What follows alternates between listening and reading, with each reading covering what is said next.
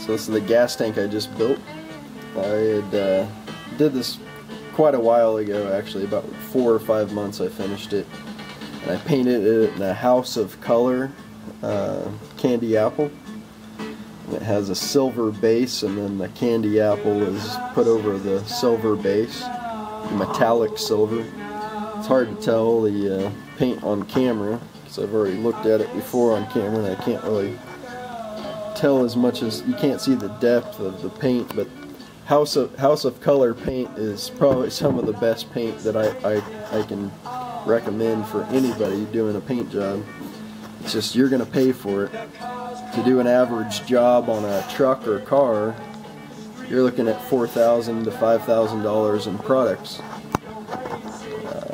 But I just wanted to do something in House of Kolor. I've just never been able to use their products before, so I just wanted to do a little bit. This is candy apple red. Anyway,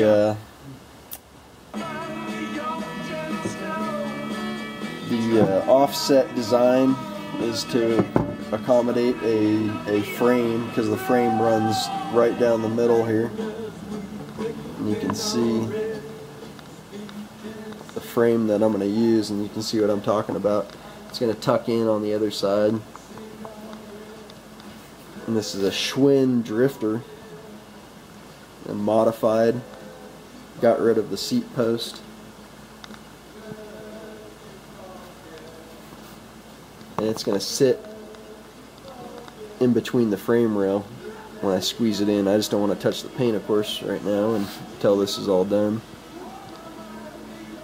You can see the direction I'm going with the design on the front forks and the rear.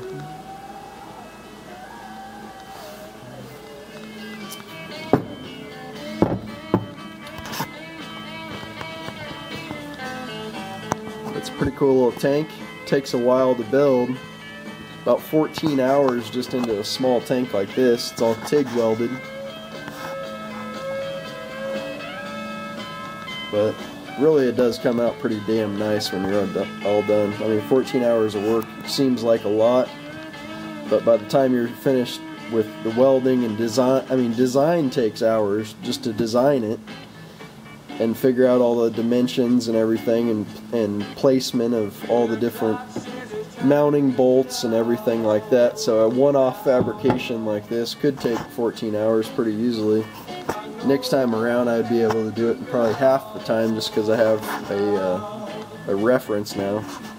But first time out on something like this, you really gotta realize how, even though it's a small part, 14 hours is actually a pretty quick turnaround for something as small as this.